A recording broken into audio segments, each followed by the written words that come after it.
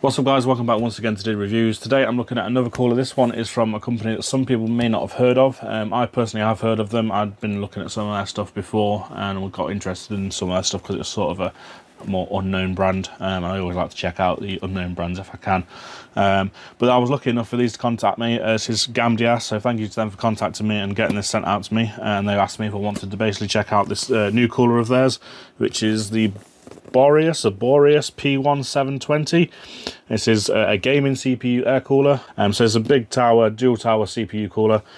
So we're going to get this unboxed. We'll have a look at it, get it installed onto the system with a 5900X, and then we'll see how well it performs, and I'll obviously let you know at the end. So let's get it unboxed, installed, and let's have a look. Right, so obviously, as I said in the intro, this is the Gamdias Boreas P1720 gaming CPU air cooler. Big name, big cooler by the looks of it. So let's just quickly talk through the specs of it before we get it unboxed, so you can see what sort of it's aiming at and what you're getting. High-end performance up to 270 watt TDP, so it should be good for most of your high-end coolers, your 3900Ks, your 7950Xs, things like that. Dimensions which you're going to need to know to obviously know if it fits in your case is 148 by 172 by 157. Probably not a lot needs to show you on the back. We've got some information here which is probably going to be interesting to some people in terms of RAM clearance. So it's from the front fan, you've got 35mm space in, but there is a step behind it where you may be able to fit RAM in, and then there's a 60mm from the back which also shows RAM, but that's not normally on most boards unless you're going for high-end boards. Like quad channel memory, then you're not going to find RAM on the other side anyway, but there's 60mm that side, just to let you know. So we get some instructions on how to install it. Should be pretty straightforward. Most of these coolers are nowadays. We get a box here with all of our installation pieces for all your different bracketry and things like that. They give you a little screwdriver as well, which is nice. So we've got the cooler out, but first let's talk about the fans. Like I said, you've got 120mm that goes on the front, standard 120mm by 25mm size. Feels really solid actually, no hub wobble really. Talk of obviously the tiny bit that you get in all the fans. It feels really solidly made. Vibration mounts on all the corners. Not that matter too much on a CPU cooler. And then we've got a 4-pin PWM with pass-through as well, so you can link the two together and then install them on one header. And then this is the center fan, which is sort of a 140mm fan blade. So now let's talk about the cooler itself, and here you can see this is the cooler, and oh my god, this is absolutely lovely looking. In terms of as air coolers go, I'll say the big chunks of metal normally, but the design on this, wow, they've really thought this through. It looks absolutely stunning. One of the nicest air coolers I've seen. Yeah, looks really, really nice. So let's have a quick talk about it. You've got Gamdias logo on the front, on the top here, with these sort of nice brushed metal plates on top, which look really, really nice. Looking at this, you've got quite a sort of dense fin stack here for your heat pipes. Obviously these are aluminium as stated before, so quite a lot of heat pipes there, sorry, fins. So there is a lot of area for cooling potential there. As you can see, we've got these two steps here, which are to aid with sort of RAM clearance and things like that, and VRM clearance. So you've got the two steps in it. I suppose technically you could put this either way around if you needed to. So there is that there.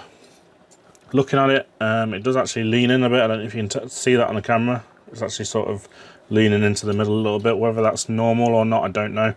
I might ask them and see to make sure. And then we said we got 7 copper heat pipes. Look like 6mm in diameter to me. And we've got obviously copper plate on the bottom, nickel plated. And we've got a pre-installed mounting mechanism as well, which I really like to see. I don't like these ones where you have to fit them to it yourself or fiddle about with it. So there is that there as well. And that's pretty much all there is to show you about the cooler itself in terms of the way it looks and its features. So let's get it installed and we'll see how it performs.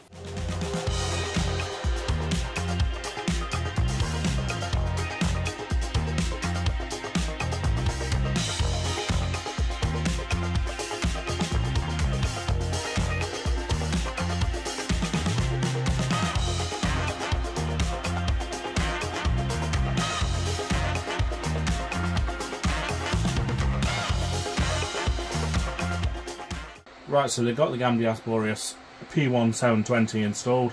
And I think you'll agree with me from the B-roll, it looks beautiful, looks really nice. Massive chunk of metal hanging off your CPU socket as normal. But yeah, the styling of it is very good. I really like it. As you could probably hear then, full tilt is quite high. It's quite loud, should I say. So let's talk about, obviously we'll talk about aesthetics, how good it looks. Let's talk about the performance of it. So first of all, I'm going to talk about the noise of it. So I tested it at 25, 50, 75 and 100% of fan speed to see basically the noise levels that it gives.